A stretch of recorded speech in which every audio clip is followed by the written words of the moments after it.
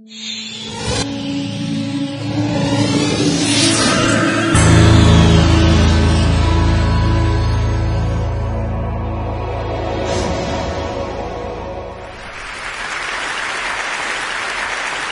live in an incredibly busy world. The pace of life is often frantic, our minds are always busy, and we're always doing something.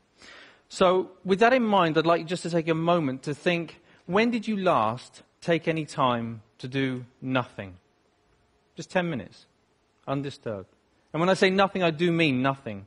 So that's no emailing, texting, no internet, no TV, no chatting, no eating, no reading.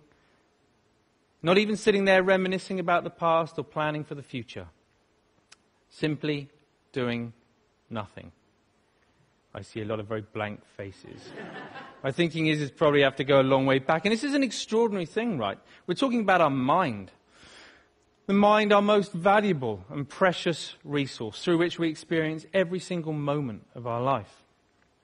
The mind that we rely upon to be happy, content, emotionally stable as individuals, and at the same time to be kind and thoughtful and considerate in our relationships with others. This is the same mind that we depend upon to be focused, creative, spontaneous, and to perform at our very best in everything that we do. And yet, we don't take any time out to look after it. In fact, we spend more time looking after our cars, our clothes, and our hair than we... Okay, maybe not our hair, but you see where I'm going. The result, of course, is that we get stressed. You know, the mind whizzes away like a washing machine going round and round, lots of difficult, confusing emotions. And we don't really kind of know how to deal with that. And the sad fact is that we are so distracted that we're no longer present in the world in which we live. We miss out on the things that are most important to us. And the crazy thing is that everybody just assumes, well, that's the way life is, so we just kind of got to get on with it. But that's really not how it has to be. So I was about 11 when I went along to my first meditation class. And trust me, it had all the stereotypes that you can imagine, the sitting cross-legged on the floor, the incense, the herbal tea, the vegetarians, the whole deal. But my mum was going and I was intrigued, so I went along with her. I'd also seen a few kung fu movies, and secretly I kind of thought I might be able to learn how to fly, but I was very young at the time, you know. Now, as I was there, you know, I guess like a lot of people, I assumed that it was just an aspirin for the mind. You get stressed, you do some meditation. I hadn't really thought that it could be sort of preventative in nature. Until I was about sort of 20, when a number of things happened in my life in quite quick succession. Really serious things, which just flipped my life upside down. And all of a sudden, I was inundated with thoughts. Inundated with difficult emotions that I didn't know how to cope with. Every time I sort of pushed one down, another one would just sort of pop back up again. It was a really very stressful time. I guess we all deal with stress in different ways. Some people will bury themselves in work, grateful for the distraction.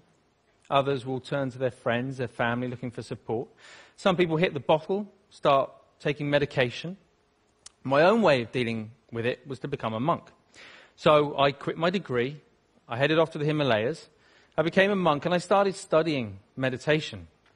People often ask me, you know, what I learned from that time. Well, obviously it changed things, you know. Let's face it, becoming a celibate monk is going to change a number of things. But it was more than that. You know, it taught me, it gave me a greater appreciation and understanding for the present moment. By that I mean not being lost in thought, not being distracted, not being overwhelmed by difficult emotions, but instead learning how to be in the here and now, how to be mindful, how to be present. I think the present moment is so underrated. It sounds so ordinary, and yet we spend so little time in the present moment that it's anything but ordinary. There was a research paper that came out of Harvard just recently that said on average our minds are lost in thought almost 47% of the time. 47%. At the same time, this sort of constant mind wandering is also a direct cause of unhappiness. Now, we're not here for that long anyway.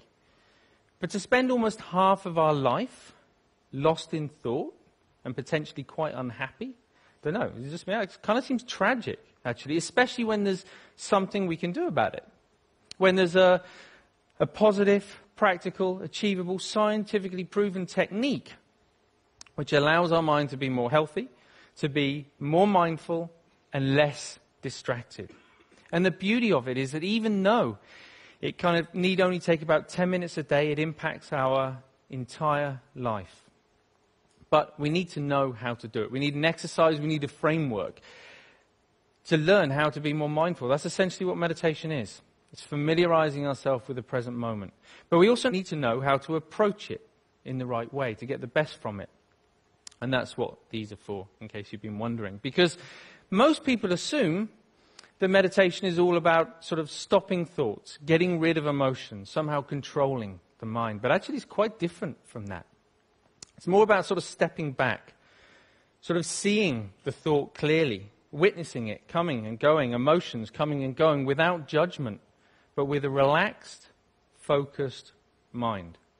So for example, right now, if I focus too much on the balls, then there's no way that I can relax and talk to you at the same time. Equally, if I relax too much talking to you, then there's no way I can focus on the balls. I'm going to drop them. Now in life and in meditation, there'll be times when the focus becomes a little bit too intense and life starts to feel a bit like this. It's a very uncomfortable way to live life when we get this tight and stressed. At other times, we might take our foot off the gas a little bit too much and things just become a little bit like this. And of course, in meditation, we can end up falling asleep. So we're looking for a balance of focused relaxation where we can allow thoughts to come and go without all the usual involvement. Now, what usually happens when we're learning to be mindful is that we get distracted by a thought. Let's say this is an anxious thought. So everything's going fine, and then we see the anxious thought, and it's like, oh, I didn't realize I was worried about that. You go back to it, repeat it. Oh, I am worried. Oh, I really am worried. Wow, there's so much anxiety. And before we know it, right, we're anxious about feeling anxious. You know, this is crazy. We do this all the time, even on an everyday kind of level. If you think about the last time, I don't know, you had a wobbly tooth. You know it's wobbly, and you know that it hurts. But what do you do every 20, 30 seconds? I don't know. It does hurt. And we reinforce the storyline, right? And we just keep telling ourselves. And we do it all the time. And it's only in learning to watch the mind in this way that we can start to let go of those storylines and patterns of mind. But when you sit down and you watch the mind in this way, you might see many different patterns. You might find a mind that's really sort of restless and the whole time. You know, don't be surprised if you feel a bit agitated in your body when you sit down to do nothing and your mind feels like that. You might find a mind that's very sort of dull and boring and it's just almost mechanical. It just sort of seems to, it's as if you're just sort of getting up, going to work, eat, sleep, get up. Or it might just be that one little nagging thought that just goes round and round and round to your mind. Whatever it is, meditation offers the opportunity, the potential to step back and to get a different perspective, to see that things aren't always as they appear. You know, we can't change every little thing that happens to us in life. But we can change the way that we experience it. That's the potential of meditation, of mindfulness. You don't have to burn any incense, and you definitely don't have to sit on the floor. All you need to do is to take 10 minutes out a day to step back, to familiarize yourself with the present moment so that you get to experience a greater sense of focus, calm, and clarity in your life. Thank you very much. Thank you.